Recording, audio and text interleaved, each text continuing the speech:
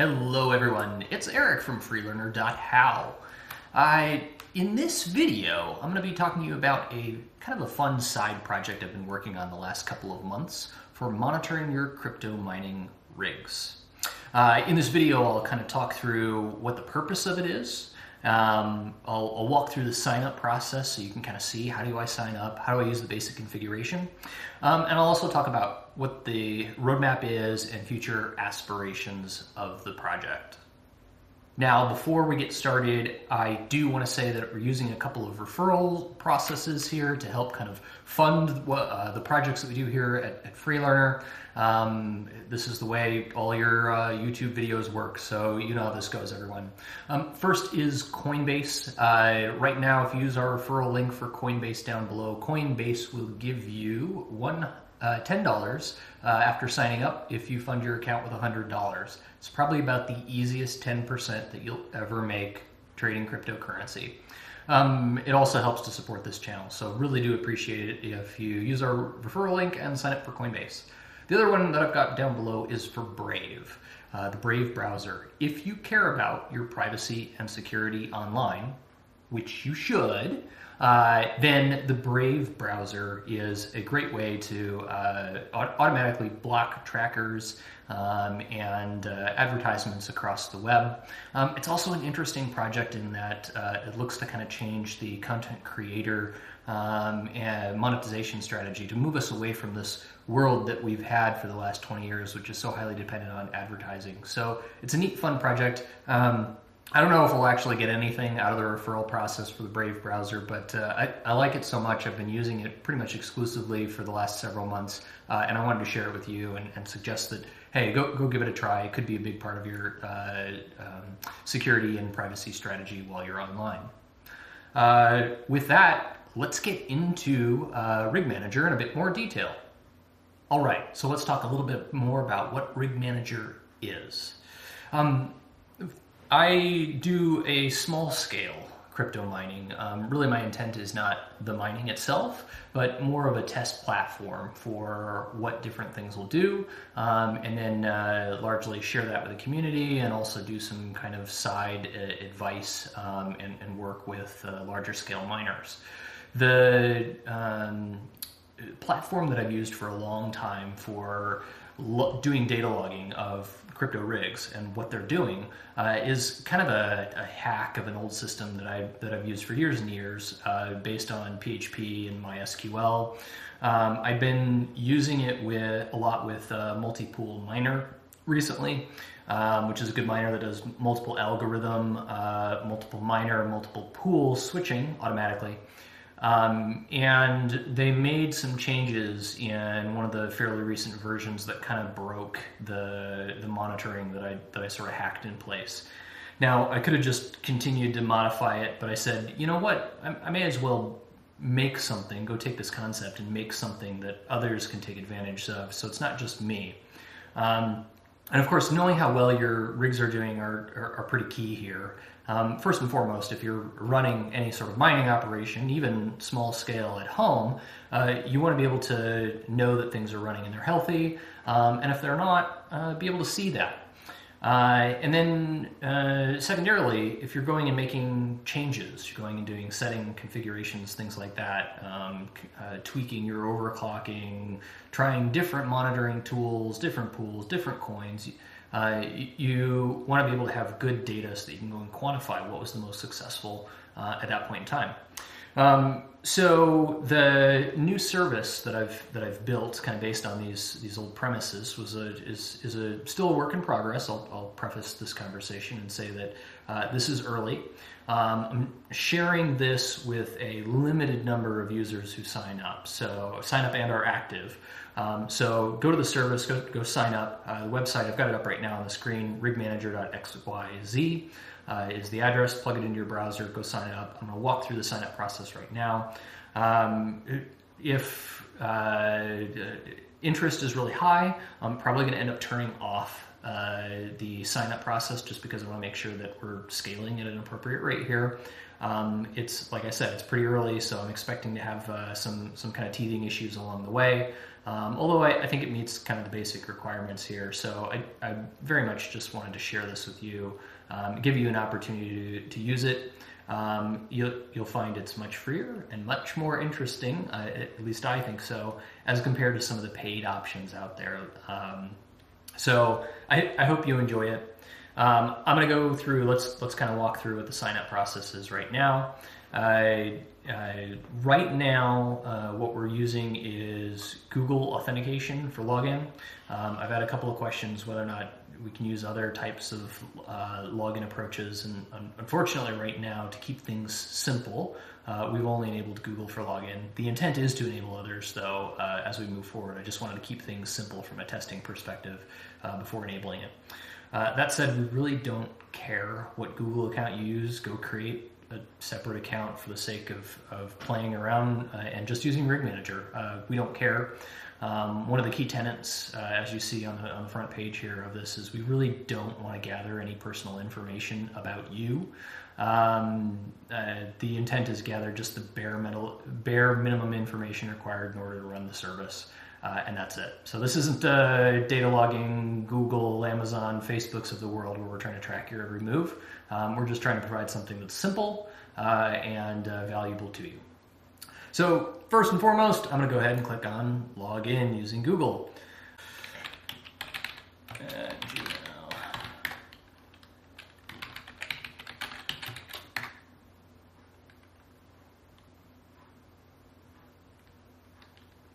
So we're not capturing any of this login information. You'll notice the address bar, this is just Google's native authentication process.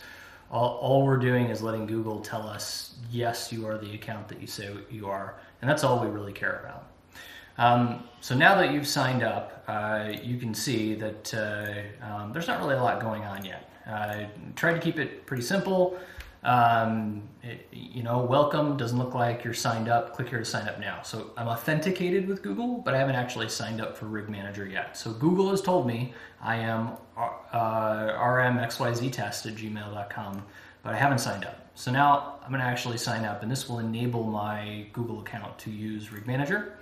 We've got a very simple disclaimer and end user licensing agreement here. Again, the goal is not anything complicated with you. It's basic and simple. Key here is use it at your own risk. No warranties expressed or implied. You know the stuff. Yep, I agree. Sign me up. Cool. I'm in. Now what? Again, it's early testing here. We are planning on kind of making this a little bit more interesting as we go forward to kind of help self-help and prompt and all that type of stuff. But for now, it's pretty blank. You'll notice it looks like either you have no workers or they've yet to check in. Visit settings to add new workers or check back soon.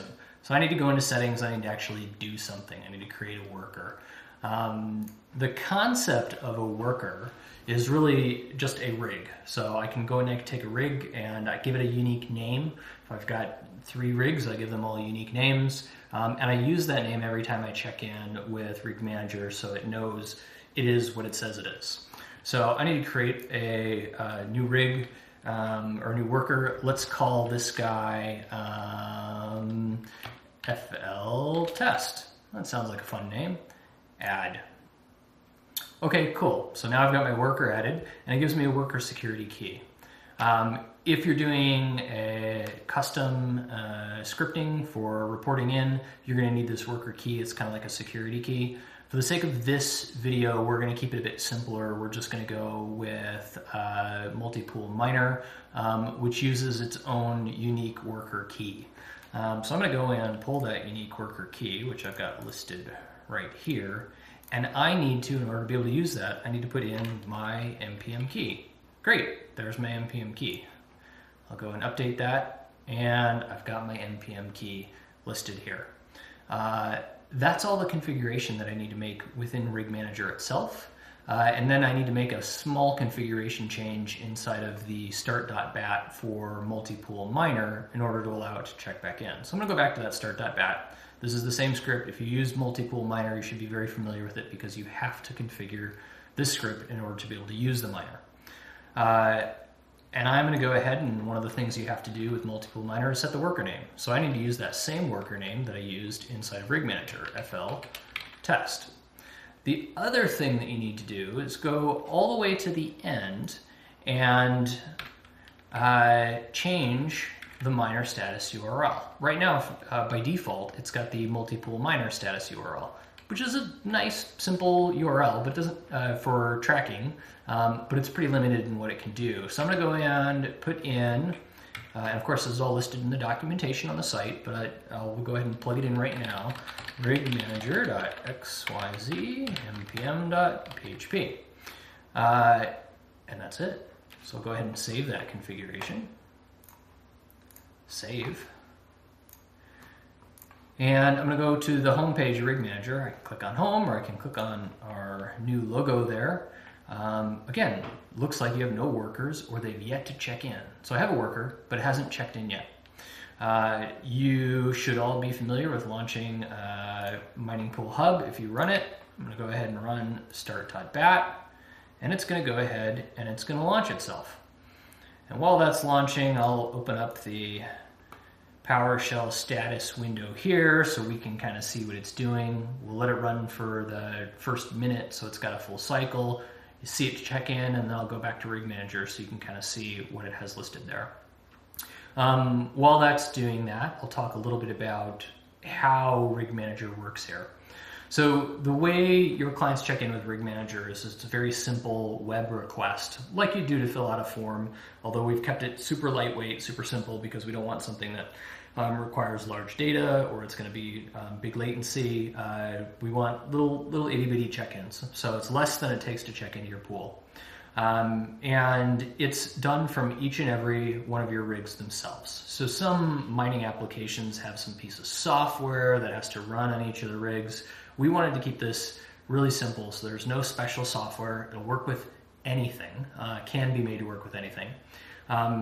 So advantage to that is you have complete control over your information, what miners you want to use. You can modify it, do whatever you want with it in the future. Disadvantage is it's a bit DIY in that you have to do some scripting. We've included some examples on the site, and I'm going to do another video shortly here about doing a more manual configuration with some of the common miners, connecting into APIs, writing a script to pull whatever information you need, and then sending it back.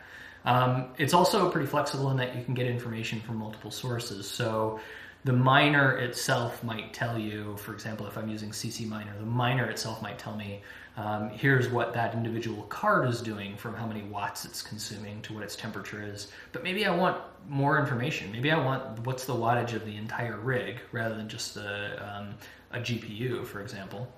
And I want to be able to report all that back. All right, so I can see we've got a mining status run as complete. It says that it's checked in, success, wonderful. Looks like I'm running CC Miner Trex, which is cool. This rig, by the way, that I'm running on is just got it's a test rig that I've got sitting in my garage. I'm remote desktop to it. It's got a single 1080 Ti video card in it. So let's go back to my RigManager window, and I'm going to do a refresh and see what I get here. Now you can see I've got my worker that's checking in. It tells me the pool that it's connecting to, which the multi-pool miner will tell me automatically. Passes along what miner it's running, what algorithm it's running, and what's my hash rate. Now, multi-pool miner does not tell me watts and temperature. I haven't shown you this, but on this rig I've hacked up the reporting script a little bit to give additional information. So if you want to wait and see the next video where I kind of show some of the advanced things that you can do to report that type of information, you can. Otherwise, that field will come up blank, no big deal. Projected revenue in Bitcoin, so by default multi-pool miner goes and calculates what the rate in Bitcoin per day the miner is running at. And then RigManager goes and extrapolates that out and says, well, at that rate, how many would I get in a day, a month, a year, based on this current estimated rate? And then a similar type of thing for fiat currency, where, again, multipool miner does not calculate that for me automatically. What we've built into RigManager is a current calculation based on the current exchange rate of Bitcoin for the sake of multipool miner. For any other miners that you integrate, really it's up to you to do your calculation and determine what you think your current profitability will be based on the current hash rate, algorithm, difficulty, pool, payment estimates, whatever. So you can kind of figure that out. Again, the idea is don't be super clever on the service side. Allow you to integrate anything, take any information you want, and kind of share that information back. Again, in future video, I'll kind of take you through what are some of the other types of things that you can report, how can you calculate what that profitability is, how do you show that. Then the last thing that I'll show you here, if you click on the individuals, we do have some basic charting and graphs that show here's what the check-in rate is. Now it doesn't look particularly interesting right now for the fiat revenue just because it's only checked in 3 times so far, it looks like. So it's only 3 little tiny points on a scattered graph. It looks a lot more interesting once you've got a longer data set in order to fill that in. You may be wondering why I say fiat currency instead of US dollars. Right now we're keeping it quite simple. It just says fiat currency, but one of the big upcoming changes here is to allow you to select what fiat currency to display it in. So in the US, I might care about US dollars. If you're in Europe, you might care about euros. Whatever other country you're in, I want you to be able to use your local currency, report it in your local currency, and have that display in your local currency. So that's the intent. We'll add that feature in. There's a couple of other kind of big features that are on the backlog that I will mention briefly. Things that I think are going to be fairly important are the ability to export your data. So we'll do like a CSV export if you just want to export all of your rig data. It's yours, that's fine. There'll be a series of other kind of future enhancements as we go along. So the intent of this is very much a living project. We're going adding things in. This is where you come in. Need your feedback. So go sign up, start using it. And then there's a link down here right on every page to Reddit. We've created a subreddit for RigManager. Please go to the subreddit, make a post, tell us what you think. Tell us what if you're having any issues, tell us about those issues, and tell us key features that you think are kind of essential to add to the service. And we'll prioritize adding new features and making changes based on your feedback. So very much want your feedback. Please go check it out. There's some links down below to some of our referrals here. Coinbase is right now giving you a $10 bonus for signing up if you use our referral link down below, which is pretty cool. And then Brave Browser as well. You'll notice in this video I'm not actually using Brave Browser, and that's because this rig is a dedicated test rig. I don't have anything installed on it other than the basic stuff for crypto mining, so I don't really do any web browsing from this rig. I'm sorry. But for regular browsing, Brave Browser is pretty excellent. So go click those, check it out. We've also got a link down in the description to our companion article on freelearner.how. We do not only videos about crypto, but videos about living free, what freedom means in your life, financial freedom, freedom for food, for health, for really across the whole spectrum of your life. So come check out our site as well. Check out the link specifically for RigManager. Subscribe, and hope you come see us on a next video with a bit more detail on RigManager. Thanks a lot for joining me today, and look forward to your comments.